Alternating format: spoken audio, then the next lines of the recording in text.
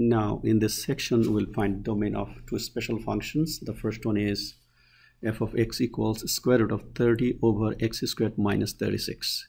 30 over x squared minus 36 needs to be greater or equal to 0.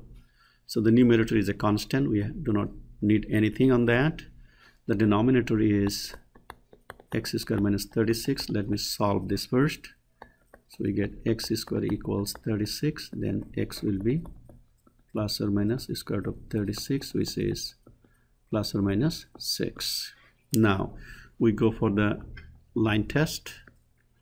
You need to put these values here, -6, +6, and take some test points. So I'm taking test point here is 0, and this side is 7, this side is -7. We need to test the sign of 30 over x squared minus 36. So we'll do this one in the calculator. Now we check at 0. So we get negative. And then finally, when we check for 7, that gives me positive also. So we have our domain from 6 to infinity, and then -infinity to -6. But these numbers are coming from the denominator, so we'll be using parentheses, not the bracket. So our domain is -infinity to -6, and then 6 to infinity. Let us look at the main graph. So if you type your graph like 30 over x squared minus 36, exponent is 1/2, then the graph will look like this. So you can see here is -6, and you have the graph on this side, and starting from here 6 goes all the way the positive side. So this is the domain. We'll take another example. We take second example, slightly different. Now we have square root of 3x over x squared minus 36. 3x over x squared minus 36 should be greater or equal to 0. To solve this nonlinear inequality, we have to do in a different way. Like first you solve the numerator, you get x equals 0, and then x squared minus 36 equals 0. So you get x equals plus or minus 6. Again we go to the real line test. 0 here, -6, +6.